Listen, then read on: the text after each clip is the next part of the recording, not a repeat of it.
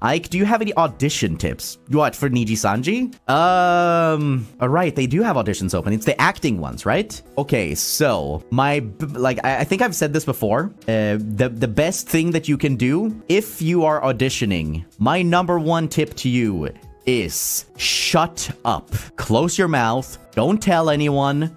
Just throw in your application.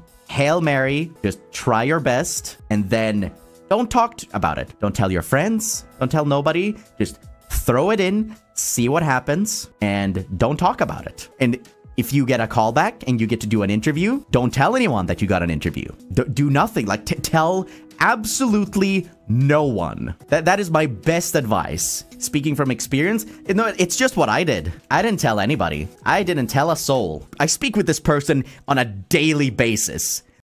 Like, we play games all the time. He's one of my best friends, and I didn't tell them. And you should do the same.